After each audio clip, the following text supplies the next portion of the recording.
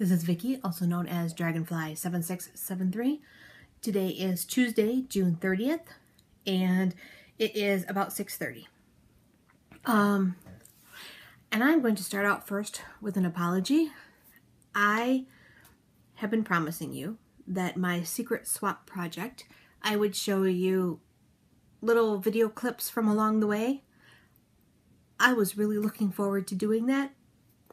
I went to create the mini video and put them all together with their photos. And apparently I deleted all the videos. My old iPad was having issues and I was trying to clear stuff off to give it some more memory because it wasn't the biggest. And apparently I wasn't thinking.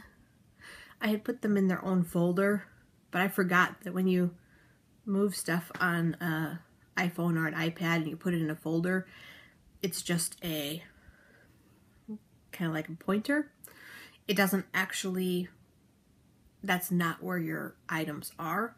And then I went and deleted all the videos in my video folder, and it deleted, that was the source, and it deleted them.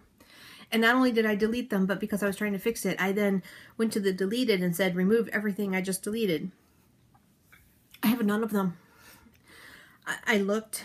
Videos don't go in shared files. I don't save them up to the cloud.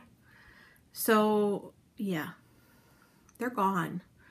And I was really looking forward to putting that together because I thought it would be a cool way for you guys to still see the progression, even though it had been a secret project. So I'm very upset about that. I actually called and talked to best friend before recording because he was on his way up to class to teach, and I was so upset I just needed to vent. And I realized earlier today I never actually took a finished photo. I took a photo of the scarf blocking, but that didn't show how pretty it was because the foam blocking boards show through. So I did ask the recipient if she could send me a picture if it wasn't too much trouble, but I'm very upset. But in the meantime, I will at least show you the photos I have. I'm going to enter them here and then talk about it.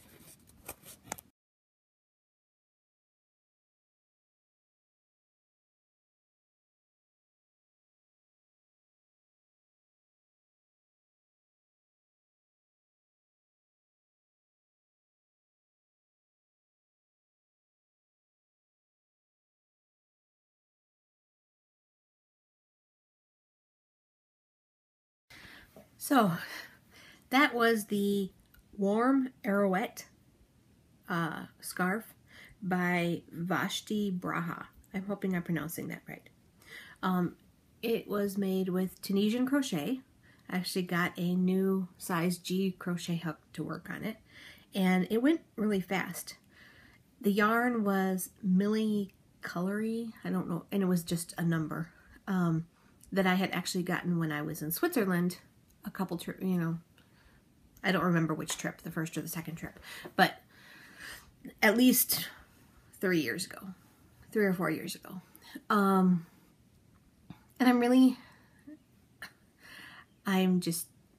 I am crushed that I lost those videos. I really thought I had a cool idea, and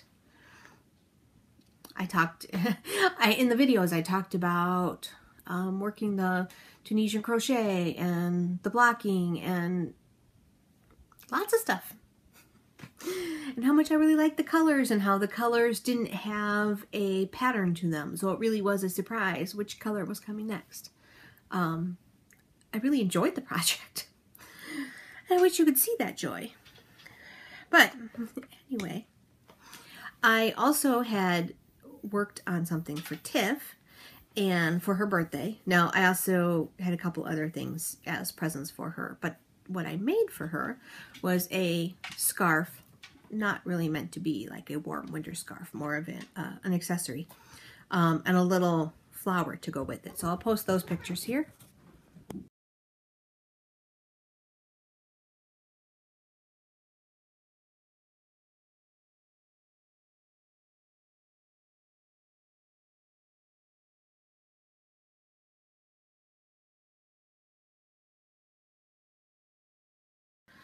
All right, the yarn was Knit Circus, and it's their Lap of Luxury base, which is a wool silk blend.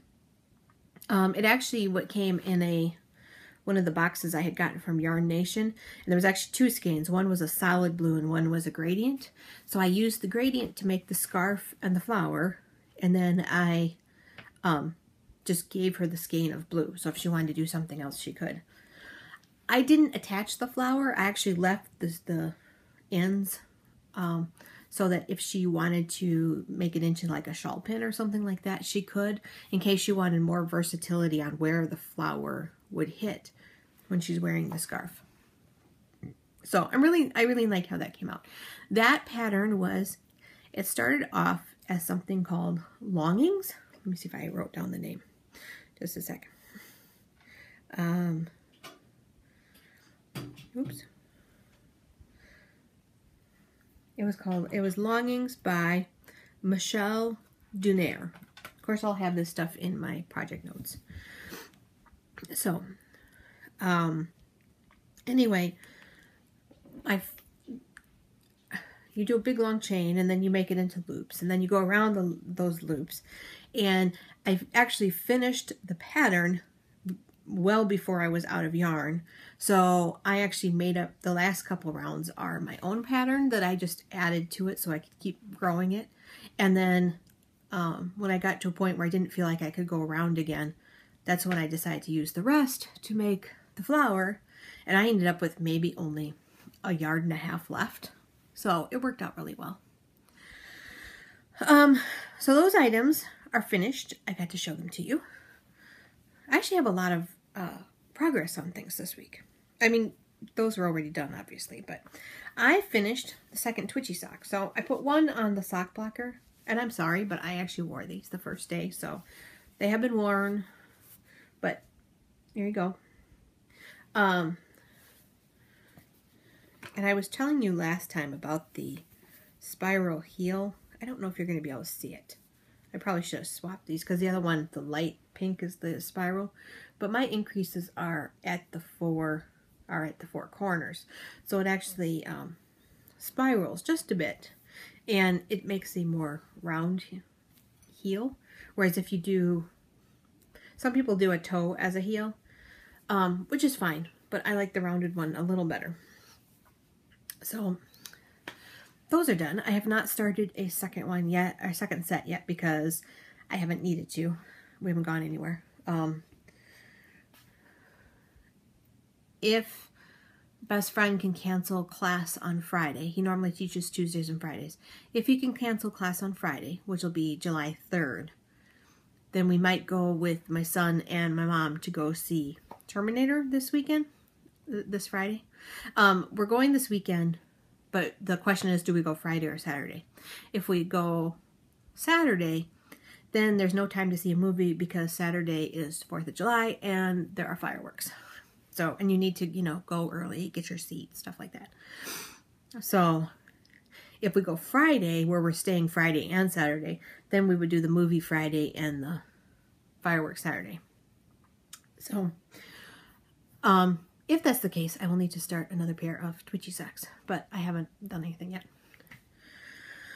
All right, the next thing I have, there is a new mystery crochet along. Now, I've been working on my selfie, and I will show that to you in a bit, but it is so big, and it takes so long to do a round now that it's hard to get a lot of instant gratification out of it. So, there's a new crochet along called Circles of the Sun by Lilla Bjorn. That's not her real name. It actually means little bear in, I believe it's Norwegian, but that's her designer name, Lilla Bjorn. And she's doing a crochet along called Circles of the Sun to teach people how to do overlay crochet, which is where after you have the fabric, you then add additional stitches to the top. And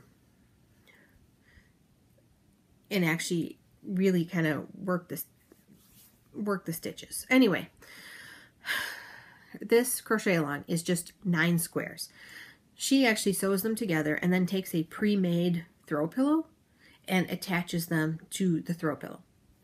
I'm not sure if I'm going to do that or if I'm going to make a back and then just get a insert from like Joann Fabrics. I don't know. And here's mine. This is just yarn I have in my stash left over from other things. This pink I made, actually I don't think I even used anything with the pink. The dark pink was one I had bought thinking I would use it for the last mystery Afghan, and then I didn't use that color. The light pink is from a doll I made for a friend. The robin's egg here and here is left over from my mystery Afghan, along with the purple and the gray. The blue was a different kind of yarn, and I have no idea what it's left over from. It might be left over from when I made that little mouse for my friend, because she just told me to keep the yarn, but I'm not sure. But anyway, this is the first block. The blocks come out on Friday, and so far there's only been one. They all use the same colors, but they're all going to be different. And the overlay crochet on this one is this light pink circle here that's done over the top. After you finish the square, you then add that by doing slip stitches around. So that's, and she said this is the most simple block because it was the one to just teach you how to do that part. So it's not perfect, but it's pretty and I like it. And I needed some instant gratification. I mean, it wasn't super fast, but Saturday I had a few hours to myself, and I did that in 3 hours, I think. I wasn't actually paying attention. Best friend was in Madison helping with some belt testing, and I had done a bunch of things. We had a work party on Saturday, so we had to bring white elephant gifts and a side dish. And that morning I made the side dish and I got everything wrapped and I took care of a couple other things around the house. And then he wasn't going to be back for a while, so I worked on that. So,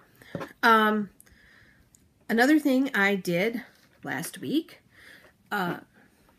we're having that summer of fearless knitting where I want you guys to think about things that you've been putting off trying because you are scared of them or intimidated by them.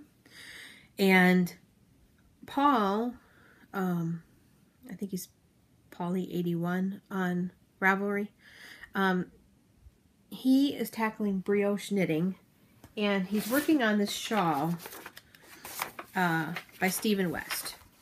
It's a really weird picture, but it's Stephen West, so a lot of his pictures are weird. Now, the shawl looks like that. There is one section in it that is brioche knitting. I think it's this kind of solid orange looking one. And Paul has been concerned about trying to do it, and we talked about doing a swatch. And even though Stephen West has a video, he goes really fast and he knits continental. So I did, in solidarity, I did this swatch Wednesday, I think. I didn't think I was going to have time, but yeah, I'm sure it was Wednesday. I didn't think I was going to have time, but best friend went outside, decided to mow, so I actually did have time. No, it's the pops of green are on this side and the pops of brown are on this side. And so I took a picture and showed Paul because I figured out what the instructions were saying. And then on Friday, because best friend was actually gone all day Friday. I had to work Friday morning. He took off because he had a funeral to go to. And then he ended up staying there because he had to, it was a long story. Anyway, he stayed there up until the time he had to go to class. So I didn't see him from like 8:30 in the morning until after midnight sometime. So I had plenty of alone time. So I made another swatch, and this time I filmed it in steps. So I made this swatch specifically for Paul. I filmed the steps, and because of our lovely internet, spent all day uploading it. Luckily, that wasn't the hard part. It was just lengthy, because it was the only internet that could be running in the house. We've been having some issues with that lately. If you're doing anything, you can't watch Netflix or anything. But anyway, I recorded a video. I only sent it to Paul. It's currently an unlisted video, so unless you have the link, you can't find it. If Paul likes it and thinks it helps, I may ask Stephen West if it's okay to publicize it. I mean, mostly it's just 2-color brioche, but it does have, on the green you can tell more, it has an I-cord edge on the sides.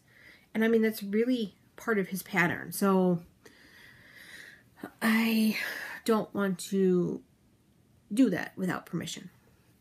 But I figured I'd have Paul try it out first and see if it helped. Hi. In it, I also talk about, I get to a point and I try and talk about how to read the knitting and know what's coming. So hopefully it helps. And then in the meantime, I did that, which was the 2-color brioche. Then I started watching the Brioche Made Easy Craftsy class. Now, after doing this, I felt like I kind of had the basics down, but I still started, it's in sections. So there's a basic intro section, then there is a basic hat, which I started, and then there is fingerless mitts, which have some interesting details, and then there is a 2-color cowl. So I started the hat yesterday. Now you start out with 8 rows of regular 1x1 ribbing, no brioche at all, and then you start the brioche rib. This is a brioche rib done flat. This will be a brioche rib done in the round.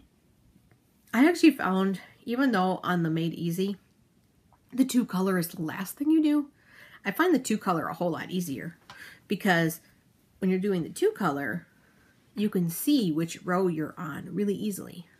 When you're doing a single color, it's hard. It's not super hard once you understand how the stitches work. It is still more difficult to read your knitting, especially if you're like looking up, watching Property Brothers or Brother versus Brother or whatever was on, and then looking back down at it. But anyway, so I just started. I think I did the first 2 rounds of the brioche part, which are both setup rounds. When you're doing brioche knitting, it's a one set is actually 2 times. So when you're doing the flat knitting, you go across once. Here I went across once with the green, and then I went across with the brown, and then I flip it over. Go across with the green, go across with the brown. So when you go green and brown, that's 1 set, and then green and brown is the row 2, and then green and brown is row 3. So when you're doing in the round, you actually do 2 rounds equals 1 complete row. I explained that a whole lot better in the video I sent to Paul. But anyway, so I started the brioche hat. I also am working on my Sophie. I did finish parts 10 and 11, I believe. After a while, I get the parts mixed up, and I have to keep looking. I'm pretty sure I finished 10 and 11. I know I finished 1 complete part on Sunday, I think. Must have been, because Saturday we didn't.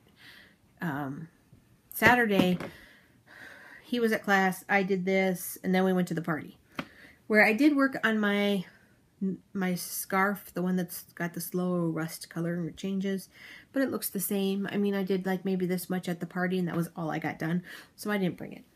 And I was thinking that thing was close to the end, and then I weighed it and it's actually just about halfway. Actually, it should be over halfway now, but it was just over halfway when I weighed it. All right, I've finished parts 10 and 11. So parts 10 and 11. Now, the sides, for the most part, have just been single crochet. So those sides have been really boring. This time there was actually something to add. But the last little bit added these flowers. But the key thing to this is it has had that weird sort of octagonal shape. And after this round, it now has 4 corners. Now, they're not the neatest corners. Apparently, the next part will straighten up the corners. But it now is relatively square-shaped. So, I've actually talked about a bunch of stuff here and not shown you pictures. So, I do have pictures of the socks, of the swatches, of this, of the Sophie, not of the hat.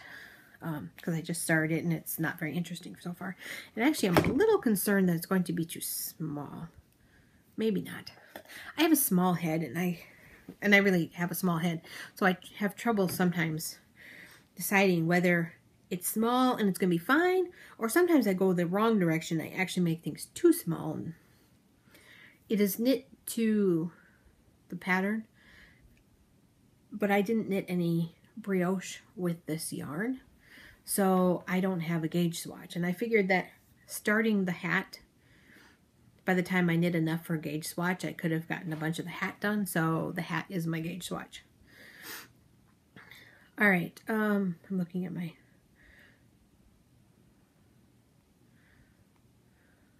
Yeah, the only other things, all right, are things to just talk about. I'm still reading Jurassic Park. I think I'm at 64%. I got a brand new Kindle Paperwhite. When I got the Kindle, or when I got the iPad, that was all gift certificates. Well, I had so many gift certificates. I got 128 gig iPad. The Kindle Paperwhite, this is the new one that just came out today. And cases for both of them, and I only paid $8 because that's as far as I went over. So I figured I did really good. But I got the new Kindle Paperwhite today, and before I started recording, I actually read one more chapter of Jurassic Park on the new one because I wanted to see. My old Kindle is a Kindle Touch, which has an extra light at the top. There's actually, even though I'm actually the morning person and usually go to bed first, there are nights where best friend actually crashes and I end up wanting to stay up and read, and it's a little disturbing to have the little LED light. Plus, it doesn't light up the whole screen.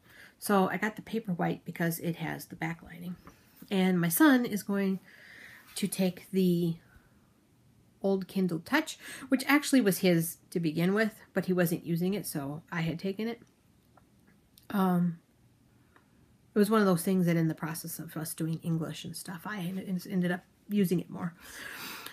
But he said he would like it back now, so, and I have this one. It has no other functionality from my Touch except for the backlighting. But like I said, I had the gift certificates from various things to cover it. So I don't feel bad about it at all. All right, Tour de Fleece is coming up. It starts really soon, this weekend.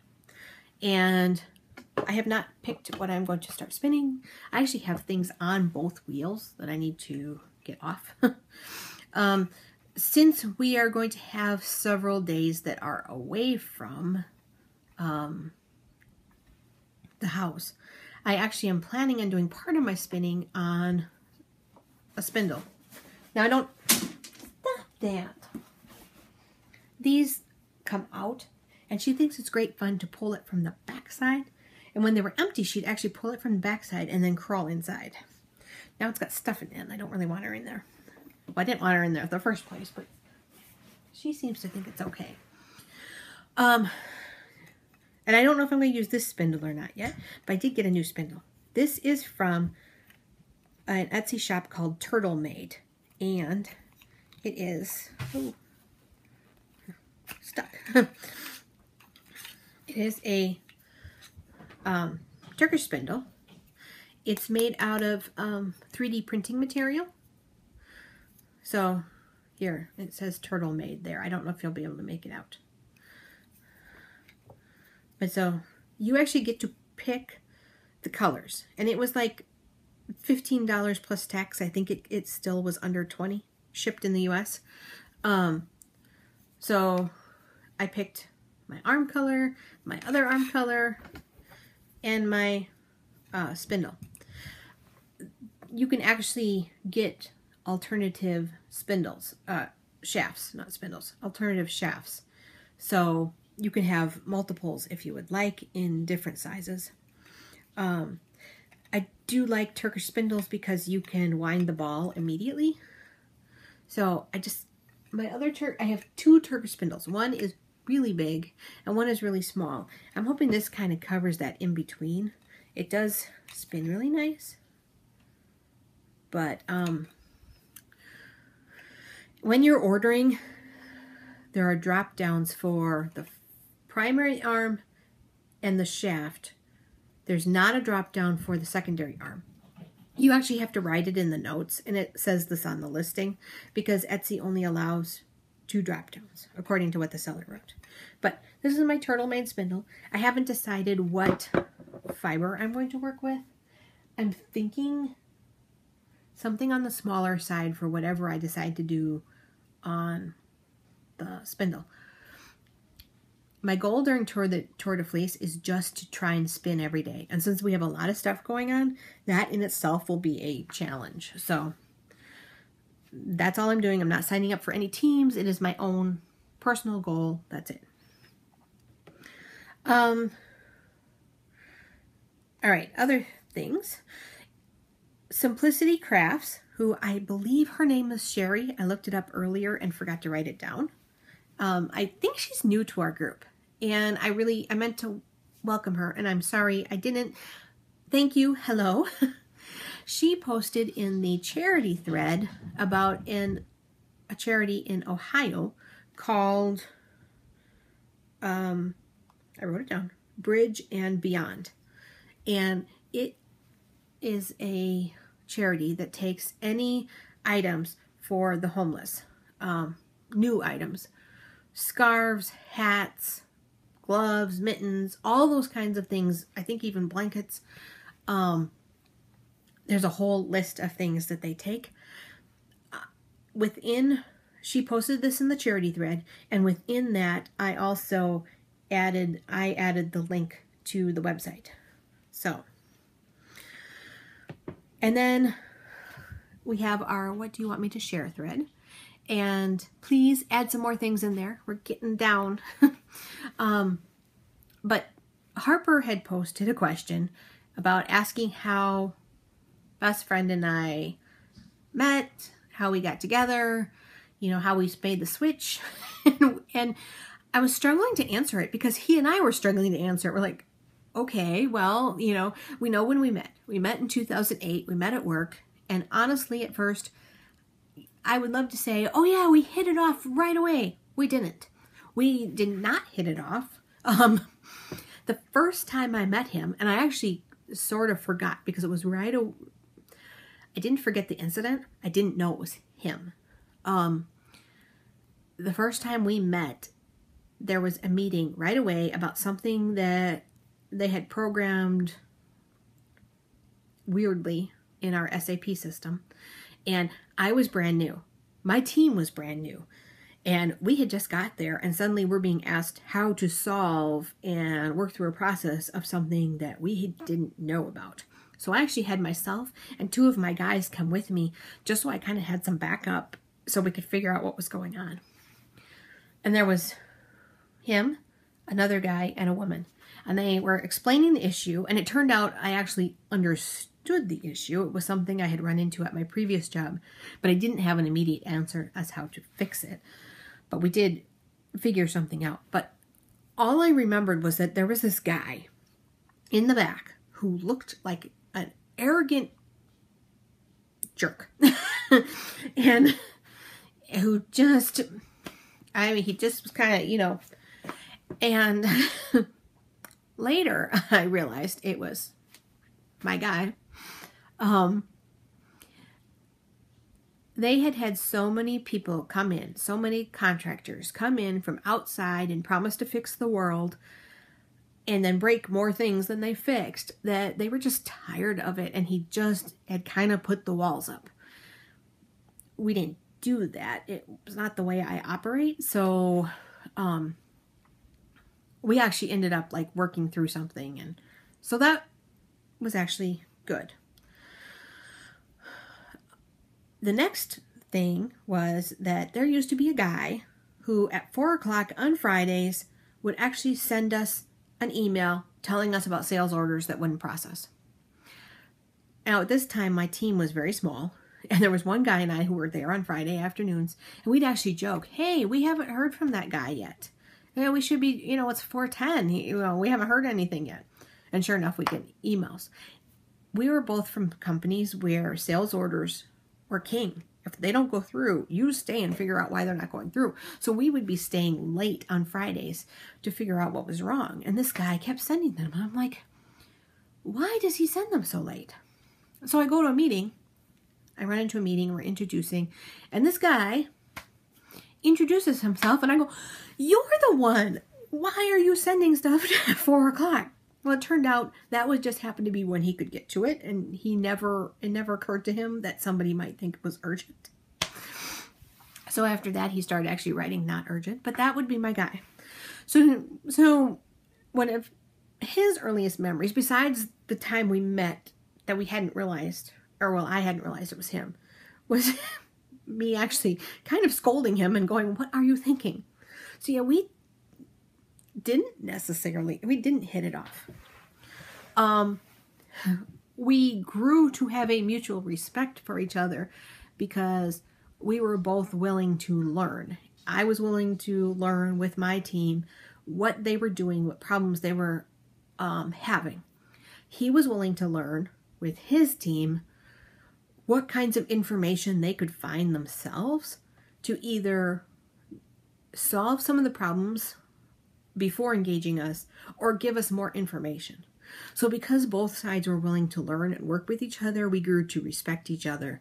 Eventually we became friends to the point that we were actually like hanging out and realizing that we had a lot in common. Now, he was married when I met him. He eventually got separated and got divorced. It had nothing, wasn't me. But during the time they were separated, when it was very clear the divorce papers were finalized, stuff like that, we were hanging out a lot more because he didn't have a lot of other friends at the time that he really hung out with. So we were hanging out a lot more. Now, sometime in there, we kind of flipped. And we both sit there and we get asked all the time, well, when was that moment? We don't know. There was no magical moment. And that may sound really weird, but there wasn't. There was just that feeling that we belonged together and we spent more time together, and we just are. We are best friends in every sense of the word, and which is why I still call him that. So, so we've been together probably about 3 years now, because he's about that. So Tigger's walking through the house meowing. So anyway, I hope that answers the question. Now, it's not really the big exciting romance novel that you might expect, but he does have fun telling people that I did not like him at all when we met. I think I disliked him more than he disliked me. For me, he's one of those people that you have to earn his respect and trust. And at that time, I hadn't done anything to earn it. I was a perfect stranger. So It wasn't that he disliked me. He didn't know me. I disliked him. So we've obviously worked through that. I think that is everything that I had on my list. So if you are trying something new, steeking, brioche, two-color knitting, anything like that, post it in the Fearless Knitting. If you think you can help somebody else, post that in the Fearless Knitting, because I will be drawing from that, and depending on how many people are talking will depend on how many prizes I do. So I did not draw for June prizes today because technically today is June 30th, so people can still be putting in until tomorrow morning. So tomorrow I will block and start the July thread for our Fiber and You. So, oh, before I forget, Tiff went to Zombie Apocalypse, and she actually told me hello from several people. She did say that there were a few people that she knows. She forgot their names to even tell me, much less me then trying to remember again. So I don't want to say any specific names right now, but there are people who passed along hellos, and I would like to say hello and thank you. And she had a really great time at Zombie Apocalypse. I think she sort of found her people. So I think we all feel that way when we go to a knitting retreat. It's like all of a sudden, like, here they are. I'm not crazy. I'm not alone. So I did want to say hello and thank you to everybody that passed on well wishes and stuff like that. So, all right, that is everything. I'll talk to you guys next time. Bye.